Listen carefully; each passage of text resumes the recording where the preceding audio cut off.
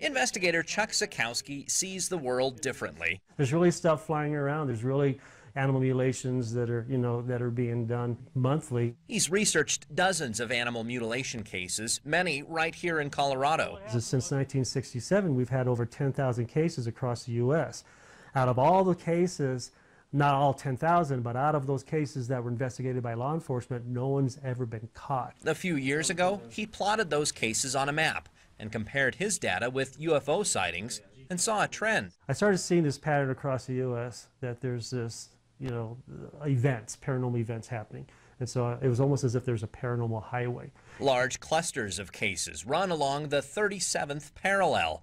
It was a stunning enough find that Zukowsk was featured on the Science Channel last summer, but even bigger things are in store. There have been thousands of cattle mutilations that have never been explained, that nobody's ever been arrested for, that nobody knows why or how this is going on, and Chuck is, the expert on this. Author Ben Mesrich likes to write about topics that involve math and science. He's penned bestsellers like Bringing Down the House, about MIT students who bust Vegas, and Accidental Billionaires, the story behind Facebook. So I'm always intrigued by that, really smart people who do something very unusual, or who break ground or go into that gray area. Chuck's story captured Ben's imagination, and he's now writing a book that's also planned to be adapted for a feature film. You can't just walk away from it. You can't just say, well, there's nothing going on here.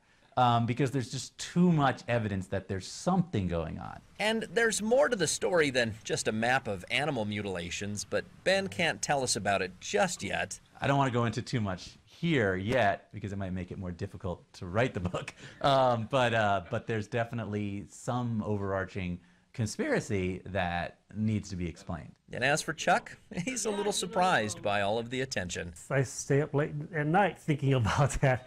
I'm always thinking about, God, what have I really done that's that exciting? Andy Cohen, News 5.